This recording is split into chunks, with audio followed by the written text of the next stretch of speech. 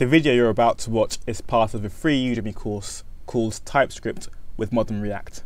That's right, it's completely free. So if you do enjoy this video, be sure to check out the description where the link for this course will be.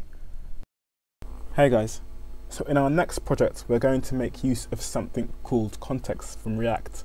Now I'm going to take the time in this video to quickly explain what that is and two ways to use it. We're going to use this platform called Code Sandbox to quickly whip up a Create React app project. As you saw in our previous video, it takes a while to set up and even install Create React app, and Code Sandbox makes it a bit easier. So because I've already created an account for this, I have linked it up with my GitHub account. I'm going to close this incognito window and show you what it looks like once you've created an account. Alright, I'm going to create a quick React sandbox. And as you can see, it has a boilerplate for you, and the layout looks a bit similar to VS Code. So before we start, I'm going to create another file called app.js. It looks a bit cramped at the moment, so what I'm going to try and do is get rid of as many windows as we don't need. So I'm going to open app, so it stays here, and I'm going to open index, keep it here, and because of that I don't need this anymore, so I'm going to hide that. And it looks a bit bigger now. I'm going to reduce this size here and we can see more. Okay, so first off, we are going to create a few function components. So first we're going to import React from React, and we're going to create one called parent and one called child. So the way context works is it makes it easier for parents to pass data down to child components. So you can have one parent component passing data down to a lot of children. But for this example, we're just going to have one parent and one child. So what this parent is going to do is have some text in here, random text. And what we want to do is pass this text down into this child component. So imagine if these two components were in different folders. Imagine if we had multiple components.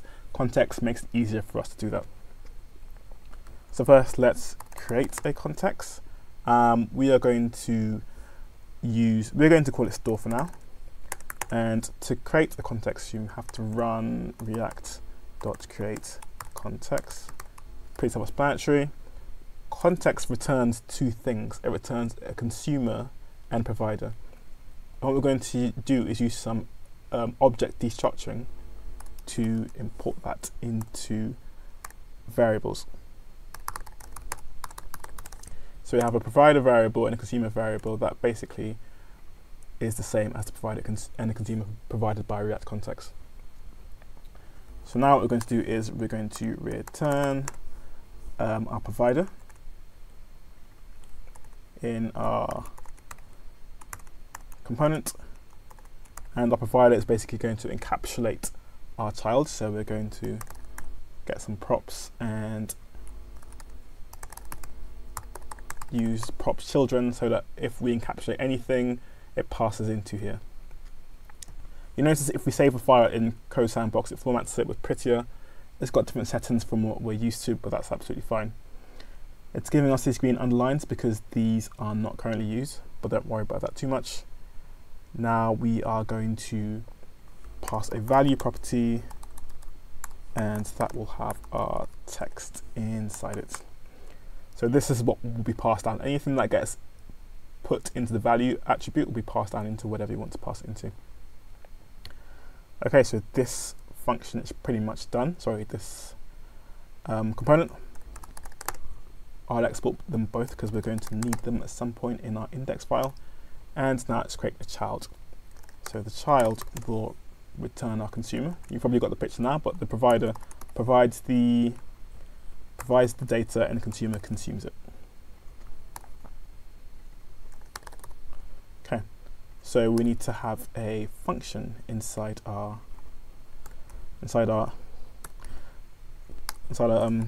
component here, which will basically take an argument of anything we want. In our case, I'm going to call it text. and that will display our text in any format you want. So this is the text that is going to be passed into here. Okay, and that should be all the code we need. I'll save it to format it again to pass this data into here. So if we go into our index, we can now import our parent and child from our app file, and we don't need this anymore. We're going to make use of our parent and child by having a parent here, and of course having our child inside it. And as you can see, our random text is passed from our parent to our child. This is awesome. Now we can make this a bit simpler by using hooks. So we're going to use the useReducer hook to eliminate our need for a consumer and eliminate our need to pass everything down as a callback function. So the use hook needs to be inside the child. Sorry, the useContext hook needs to be inside the child. We will call it hook. And we're going to use React useContext. Now we're going to need to change the way we've written this at the moment to have it not destructure, so that we can call the context on its own. So we can just change this to store, so we can pass all of this into here, and we need to change this to store provider. And because of we're using the hook, we no longer need to have a consumer. So this should just be a general div for now. And we also don't need to have this random callback function. So we can get rid of that, get rid of this, sorry, get rid of that. Okay, and now you've guessed it, we're going to pass our hook into here, and voila. So our hook has essentially got the data in value, and it's displayed it here. Now this can be whatever you want. This can be an object.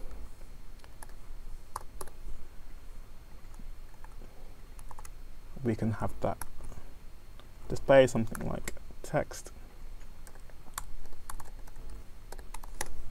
and we can have hook.text, and it should show the text here.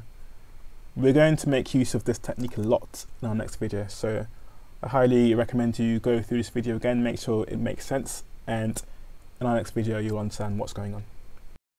The video you've just watched is part of a free Udemy course called TypeScript with Modern React. That's right, it's completely free.